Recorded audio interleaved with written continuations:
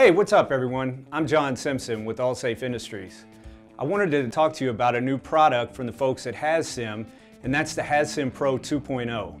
A very cool, sleek, innovative, easy to use training tool for students training in response to hazmat incidents and confined space incidents in regards to detection of hazardous atmospheres. Oh, I should probably mention that it was invented and developed by a career firefighter and hazmat tech. I've been a fire and hazmat instructor for several years, and when we talk about cognitive learning and forming that basis of knowledge, we typically think of a classroom setting. Things like how the meter was designed and developed, how it's to be used, sensor theory, alarm limits, exposure limits, what those values on the face of the meter really mean. And all of that is important. It's critical. But how do we take that next step into scenario-based training and develop critical decision-making, applied learning? How do we reinforce safe, tactical decision-making for that next real-time incident in a realistic scenario?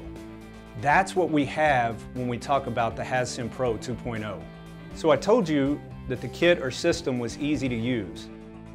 It includes a rugged touchscreen laptop that can be converted into a pad, a contained local area network that can expand up to 1,000 feet, and from that, the data is pushed out to the portable units, and we can configure those units based on input from the instructor onto the laptop for 4-gas meter, a multimeter, all the way to radiation and WMD meter faces, or what they call skins, onto the portable units.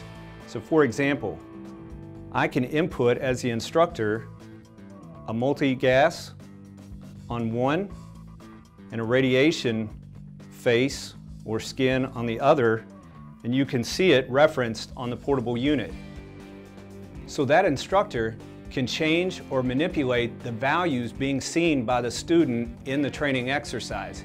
In addition, the system is interactive.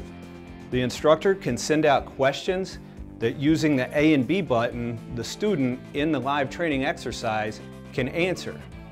So here's an example on this portable unit where I, as the instructor, manipulated the levels of the CO to read 43 parts per million, clearly going over the alarm limits. You can hear and see the audible alarm. Now, as a student, I have to make a decision tactically about what I'm seeing in this hazardous atmosphere.